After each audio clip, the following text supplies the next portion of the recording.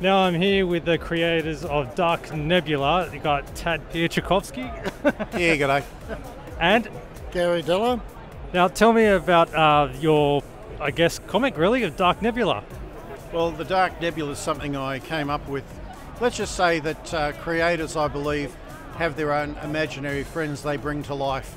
And the Dark Nebula was something that I nurtured through my childhood, through my college years, and then 41 years ago I released my first graphic novel because I had a story I wanted to tell, and I just wanted to get it out there. What I didn't realise I was doing was making history at the time, because it turned out that since I released that book, a lot of people see it as a pivotal point or a mile marker in Australian comic history, in that everything that's followed since, there's a lot of people who pulled their fingers out and put stuff out. No sooner did I release that first book than social networking started, because back then there was no Facebook, it was and there was no internet. It was pretty much, we were all on our own doing our own thing. And I met Gary Challoner as my book was at the printers.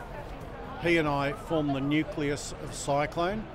I brought in Glenn Lumsden, who I was trading comics with in the 70s, and I always had him in my mind as an illustrator for Cyclone, so he was our third party. And along came Dave DeVries with his Southern Squadron, fresh out of Oz Comics, and that made the quartet, that made the Fab Four of us. And a lot of people make that analogy, four of them, four of us.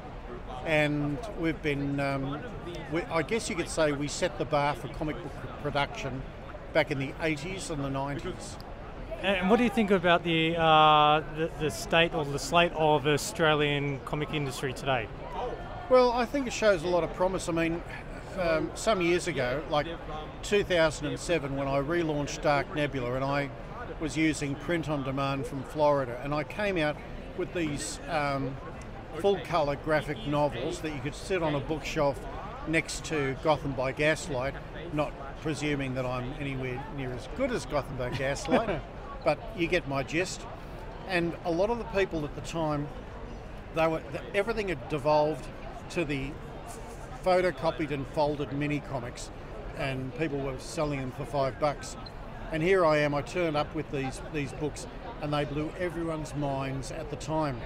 And so what happened was, everyone at that Supernova, Sydney Supernova 2007, they demanded FaceTime with me, and I was happy to share how I managed to get these books, because they all wanted to know, how in the hell were you able to get these books at this quality? So I pointed them all in the direction of Kablam in Florida, and I'm hoping that what happened was that drove a lot of more business their way. But since then, we've had print on demand come up here in Australia, and I think that's fantastic, because now I'm getting my books printed through Jeffrey's Printings at Milperra, and they do a bang-up job. I mean, hang on, let me just get one at random. This is Dark Nebula 9, Gary Challoner cover, and it's a homage to the good old days of Marvel's Captain Marvel. It's in black and white, and I'm just really happy with the job they do, because the one thing I don't want to do is compromise quality. The team as it is right now is myself as a creator, Shane Foley is the artist. By the way, Shane Foley does a lot of work for Phantom, and also Dave DeVries, who was the creator of the Southern Squadron. He does the production design for the ongoing Dark Nebula title, and his place in all of it is not lost on me, because while I've got reasonable skills on Photoshop, Dave just aces it. And I always say to people that Dave keeps the book at its apex. This one here is Dark Nebula Southern Squadron #1, and it's designed as a reintroduction of both the Dark Nebula and the Southern Squadron for new readers. So new readers can just come along and start with this. It's like, it's an arrow saying start here. And it's a retelling of the origin, but it integrates the Southern Squadron in the story. I'm just going to just show a couple of pages here. It's part 1 of 3. And most importantly, I would like to think that at some point, some filmmaker will come along and go, I could put that on film, because it is designed as a screenplay too.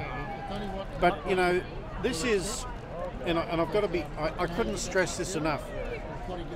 When we looked at doing this project, Dark Nebula Southern Squadron, we see a lot of projects that are out there, and people have their eye on the TV or movie deal. They can't, they focus too much on that. And the one thing they fail to do is the most important thing you need to do, and that's have fun doing it.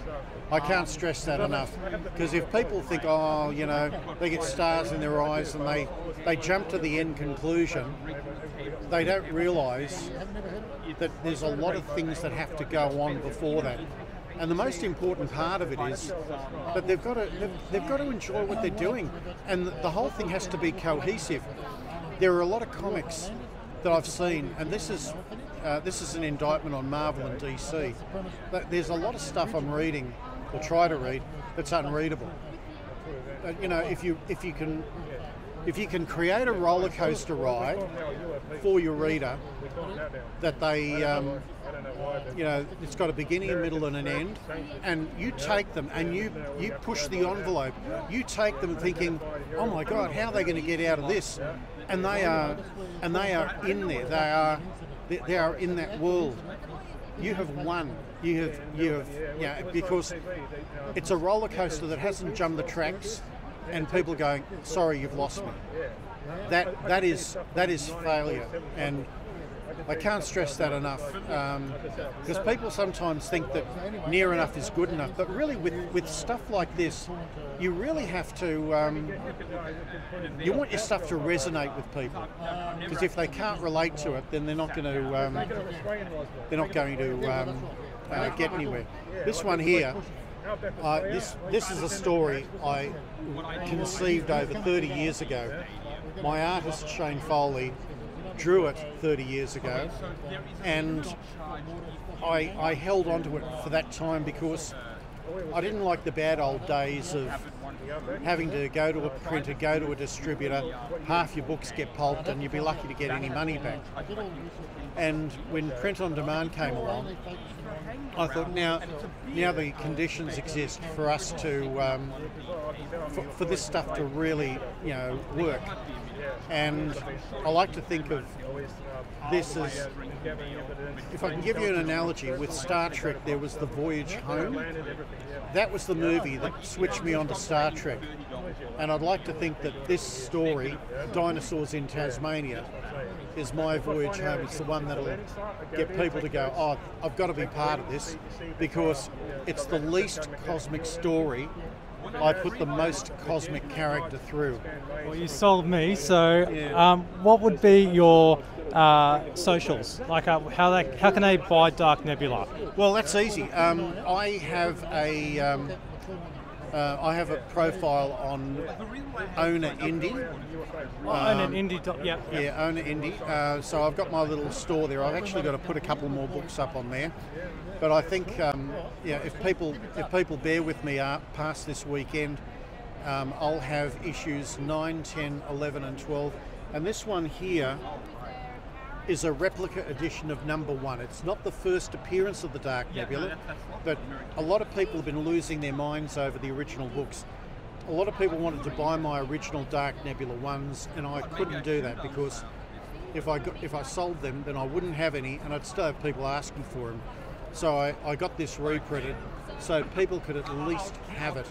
But there were auctions on eBay recently where my original graphic novel from 1982 went for $338 and $355 respectively. And the original of this Dark Nebula 1 went for $282.50. Wow. That's not bad for books that are, well, the 82 one's 41 years old, and this one is probably 35 years old. So that's pretty good going. And Cyclone Australia #1, which was the second appearance of the Dark Nebula, and the first for all of the Cyclone crew, that went for $187.50 or so. Well done. So we're commanding pretty decent money, and you know, I mean, people are saying, "Oh, maybe I should sell this, maybe I should sell that." I'm telling people, in all honesty, hang on to them. Just hang on to them, because you never know. If, for argument's sake, I get tapped on the shoulder and I get a movie or TV deal, Done. exactly. Actually, on a chat group with my old schoolmates from De La Salle Marrickville, now known as Cashmere College, I was letting them know about these auctions, and I happened to mention that one of the other guys in the group, a mate of mine named Father Chris Shorrock, has a copy of my original graphic novel, and I doubt he's ever going to part with it. And Chris chimed in and said, "No fear," you know, which is great, because Chris was there while I was in the developmental stage of Dark Nebula. When I was at school at De La Salle and Benilde, that's when I was, you know, doing the prototypical material.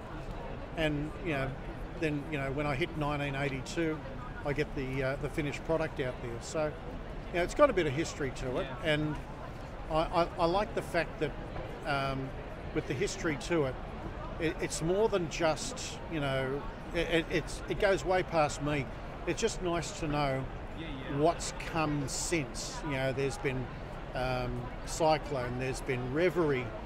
Gary here is the dealer principal of Reverie, which has as many runs on the board in its own rights as Dark Nebula, and we're all back into it, you know, like 30 years on from our first burst, sort of thing. And I think that's important too. And there's so many others. Like, all you have to do is go up and down Artist Alley and see the volume of books that people have got, and I think it's sensational.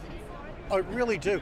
So many genres. We've got Queenie Chan here, who's the #1 manga in Australia, and honestly, you know, it's just been a huge explosion since I did that first book in '82. I'm not taking all the credit for it, but I would like to think that I had something to do with it all. Of course.